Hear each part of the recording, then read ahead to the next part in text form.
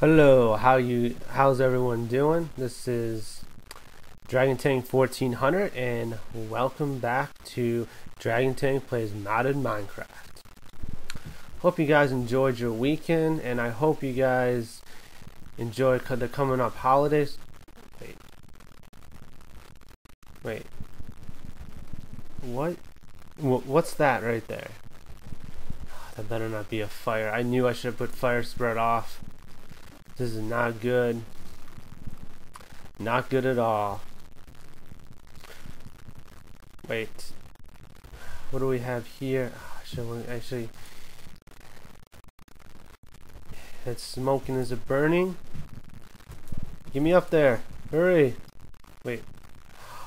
Oh. No. I'm kind of that's my kind of first time acting in this series and didn't go so good. Not a good actor. Gotta work on that. But this is a smoker from Railcraft, and is it turning night? Oh, no, it's not. Basically, this is the tea shop right here. What we got going? That's the fishing shop over there. Those are the two things I worked on a couple more things, but those are the two main things I almost finished. They're almost done. The store pretty much just has to be stocked. But I did the fishing one first, but what I want for the shops is I at first just want to kind of, this isn't pixel art. I mean it kind of is, but it's not to scale. And I based it on like the red herring. Based it on this a little bit. It's not pixel art, but I think it works. This the tea in this game, the cup looks, well, the cup looks wooden, which to me doesn't make any sense. I looked on pictures online and most of them were a white kind of cup. So I did that there. I thought I'd add the smoke, and I for this one I did, let me get on this roof. I did both sides because of the smoke being in the middle. I think it turned out, I think the fishing one turned out a lot better. However, there's only so much you can do with a cup, and I think it turns out good enough. This is my first time with pixel art, and unlike my acting, it went a lot better. You can see a normal, like a normal house shaped building, kind of the same style as these. Got a carpenter's door. This has to be stocked with like stuff to create tea. I think I'll use like some flowers and stuff, not just the tea leaves. This over here will be stocked with the actual tea, and then the stuff to make the tea as well. If you want to make your own tea, you get it over here, and if you want to get your own cups, you go over here, and this is where you pay the cash register. I thought the typewriter looked a lot like a cash register, so decided to use it. Standard throughout all the shops, I think. This is where the people sit down, eat some food. Let's get into F5 mode, I guess. This skin is going away though, by the way. I am going to get a new skin. I have to think. It's gonna be when I do the custom NPC ones, I think, because I'm gonna be using so many skins. Oh, I never go in this mode. Let's get back to, yeah, first person. Nothing really be shown at night, so let's sleep away the bad things. Let me make sure here. Okay, good, I have it on normal. I was in a creative world working some stuff out, which is why I wanted to check that. So I think the shop looks really good. I like it. I'll get my jetpack on, I guess, and give you guys kind of, let me close this door. Bothers me. So this is kind of like an awning here. Try to get, some covering in case it rains or whatever. these seats are the only ones that are sort of covered, but it's whatever. So I think I knew there was a reason I picked this area, and now I know it's because of the water. Because they got like these bigger like bay type areas, and they're perfect for docks. They're just amazing. I like them. So this is the tea shop. They do not sell coffee. The coffee shop's gonna be a little smaller. I like tea more than coffee. So, and it's gonna go up here. I'm gonna create like a pathway from here. This is like the kind of the fork in the road kind of thing right here. And it's gonna lead. It's gonna like go up this way, and it's gonna kind of hug the terrain a little bit. And the and the coffee shop is gonna have like a balcony where people sit, and then the tea shop's gonna be kind of inside in the mountain a little bit, or like half of it is, the other half's gonna be hanging. Or I'll have to work that out. Also, this area right here is gonna be the flower shop. I think it's enough room. I think I'm gonna make the flower shop like 1 story, and then like the 2 story, and the second one's like hanging off there. Maybe, yeah, I'm gonna do something like that. It's gonna be unique. Haven't really figured it out yet. These are silver lime saplings. I got them before. I'm getting back into the bees and the trees. It's gonna take me a while though. I'm not gonna show anything I did on that so far because there really isn't much. It's kind of a waiting game. I do have to install the pipes though. Where am I going? What the? Get this off. Give me. Yes.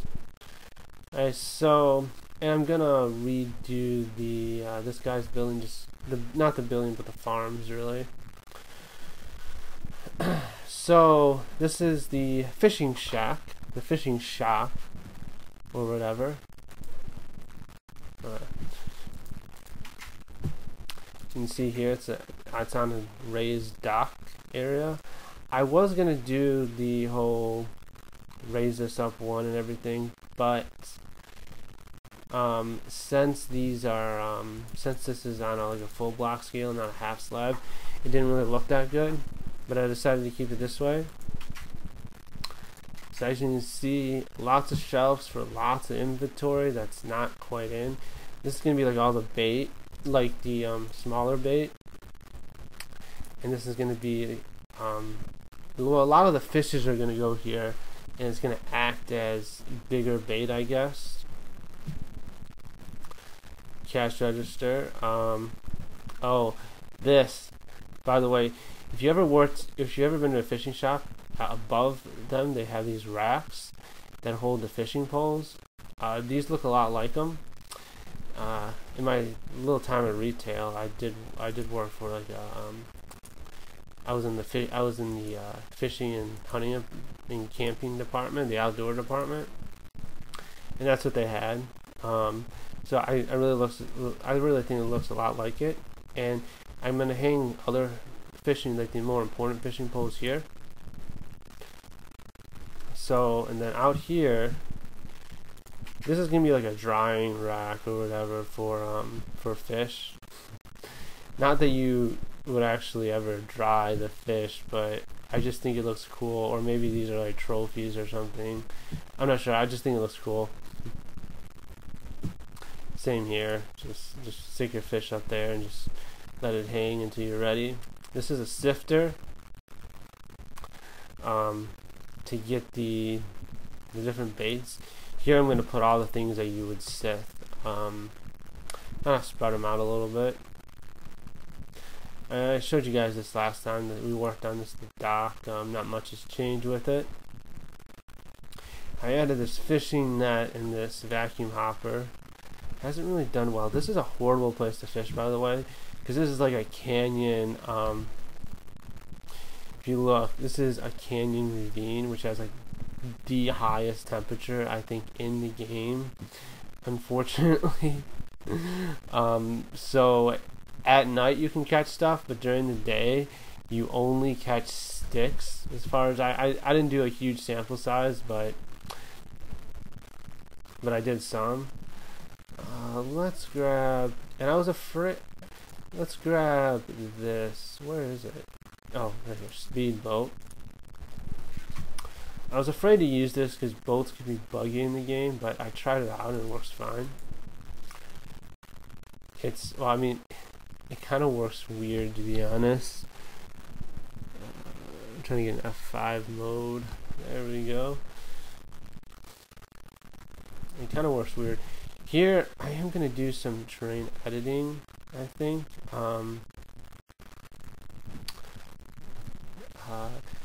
If you look on the map, that's one. I'm going to crash. These things like drift so much. One thing that always upset me about Minecraft was that the rivers weren't really connected. And that's the one big thing about terrain that just upset me. So I think I'm gonna, this is the ocean, I think I'm gonna connect all this up to here.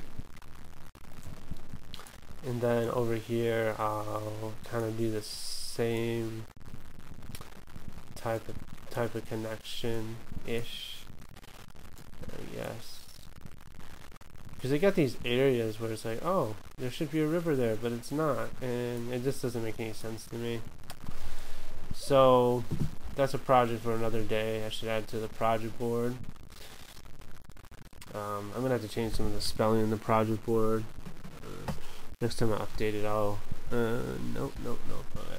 So let's get out of here and okay, I got it back.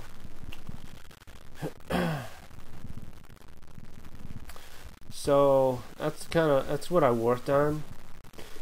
It's not complete. It still has to be stocked, all the shelves and everything.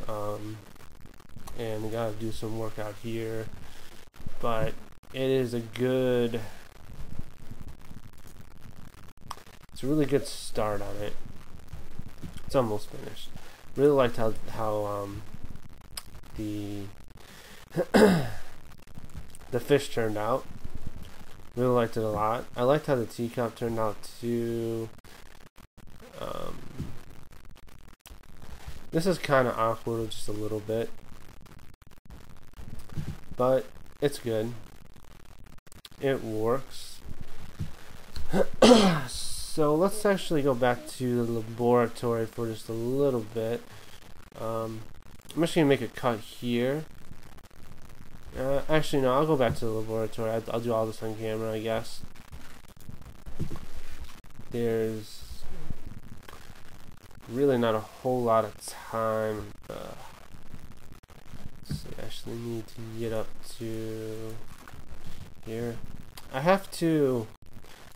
not going to redo this, but I'm going to add this system at a bigger system of this someplace else. Because when I want to smelt a whole lot of stuff, it just takes a while, and I think I should get like 8 to 16 furnaces. 32 or I don't know. But it just takes a while sometimes when I have to smelt a ton of stuff up. I'm going to need that tin later. I'm always lacking tin in this world, always. I don't know why I did that. I'm just going to waypoint and teleport this way. This will save time. I'm going to eliminate doing that for the most part as soon as I get like some of the road system sets up. So I did a little bit here.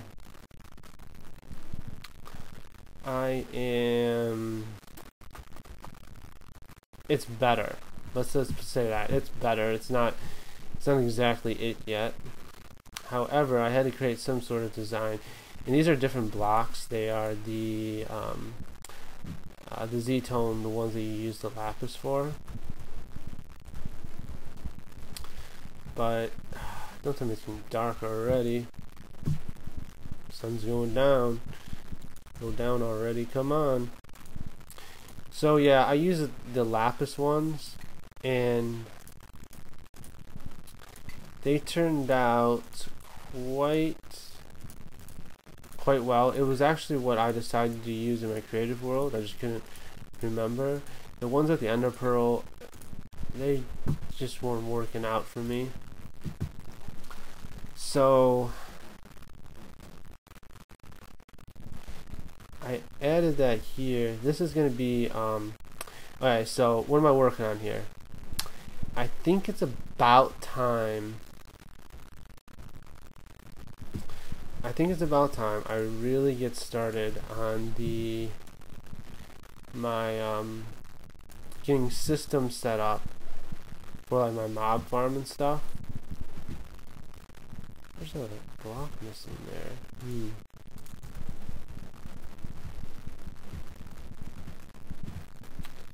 Oh, okay. So yeah, I think it's about time I get that stuff set up, because it is a pain to go and collect stuff and everything. And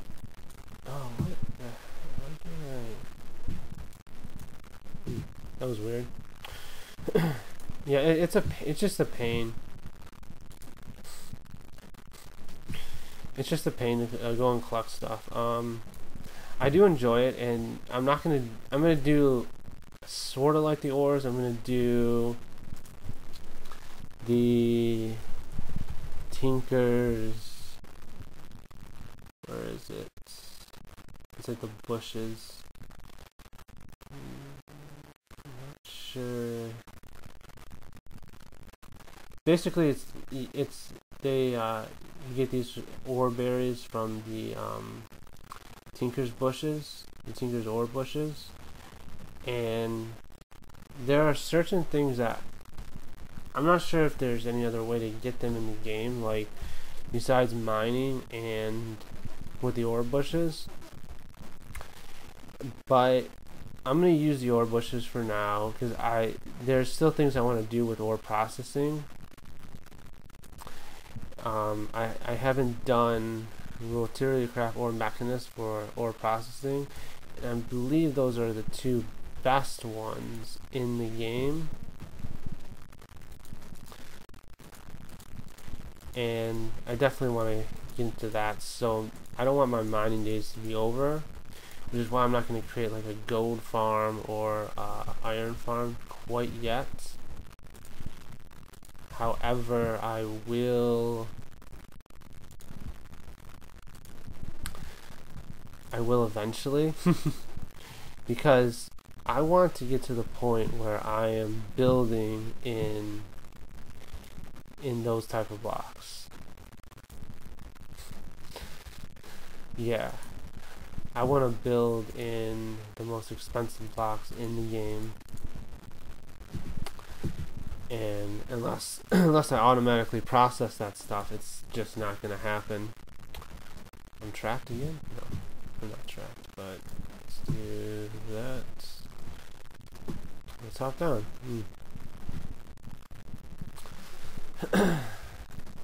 Yeah, so my mob setup, I'll have it next episode. And I'm gonna get some farms going. Like, I have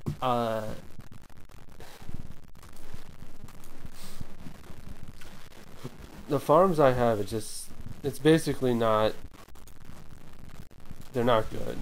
And it's about time. I've been long enough in this world where it's about time I get some actual farms going. So like a sugarcane farm, I don't know, like basically all your basic farms that you need. So that's what I'm gonna kind of get that ready for next episode, and next episode is gonna be really close to Christmas. So in the little town we have going, I want there to be like a seasonal area where I put like a Christmas tree and that sort of stuff. So want to do that as well. I do want to get this mob spawner system set up. Like, I have one set up, but it's, first of all, it's made of dirt. It was kind of like my test thing of how to do it. And second of all, it's just not, I want to create more of them and the ability to add some more mobs. So my idea with that is in the center block, which is that cobblestone. This is going to be the bottom, but it's going to go up there. There's going to be a drawbridge, 3 redstone blocks gonna come out of that, and when I want the system on, the redstone blocks are gonna go back into the drawbridge, and it will turn the powered spawners on. I'll show you guys that next episode. And basically this will allow me to do 3 on that side, 3, 3, 3, so it'll be a total of 12. I have 3 set up. I have a witch, a blaze, an enderman, and an enderman. I want a zombie and a skeleton. I want a wither skeleton, if that's possible. I'm not exactly sure it's possible in this mod pack, because I don't think it creates the exact copy. It would just create skeletons. I might have to actually make that in another. And I eventually want zombie pigmen, iron golems, which are not probably the system's not going to be set for them. And I want, well, probably other stuff too. We'll have to see. But I want the ability to add some, so that will give me some wiggle room. So anyway, I'm gonna cut here. It's about time for the passage of the day. You have put more joy in my heart than they have when their grain and wine abound. So last week I talked about joy, and I kind of talked about just what I disagreed about the pasture, about helping out those who don't have joy, and that kind of things who don't have Jesus Christ. However, it is important that our joy is not based on situational things. And I think I didn't mention it in brief, but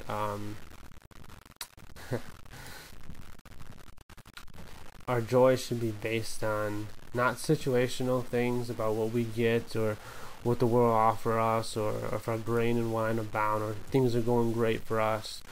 It should be based on the joy we have from Jesus Christ. I think it was David who wrote this psalm, pretty sure.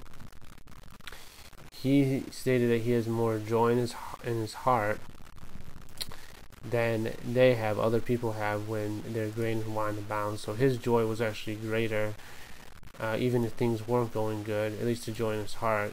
He was definitely sad sometimes in mourning, but the joy in his heart was greater than when others things are going great. So that's important to note.